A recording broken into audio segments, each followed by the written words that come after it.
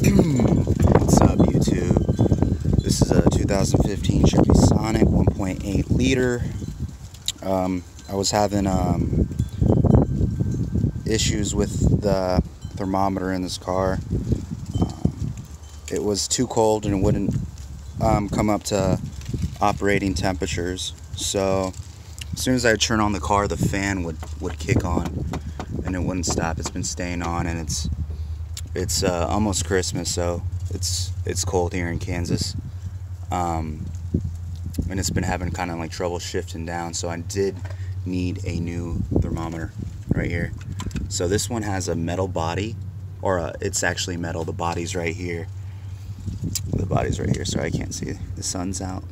So I bought one of these for like, I believe, 30 bucks. Came in. Here's the old one. Here's the old one. And if you're having like cooling issues with your car, you might want to change that. That's what the code did say it was. So I went and got it changed. I mean, I went and got the code, and I ordered one for 30 bucks. But at O'Reilly's or AutoZone, it was like 120, some shit like that.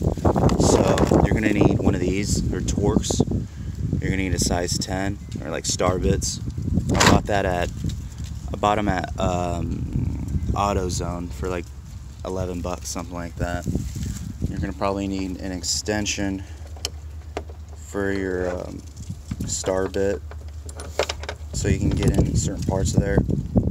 So I did remove this, which is your radiator fill right there, and I detached them all. I did have to take this off so I could fit the new thermometer in there, and I had to take, if you can see, these right here off, these star bits, so I could detach it and actually fit this in. So I had to detach this from the wall just enough so I could slide that inside of there. So yeah, gonna retach all this all, and it's not as long as you can change a tire, you can change one of these.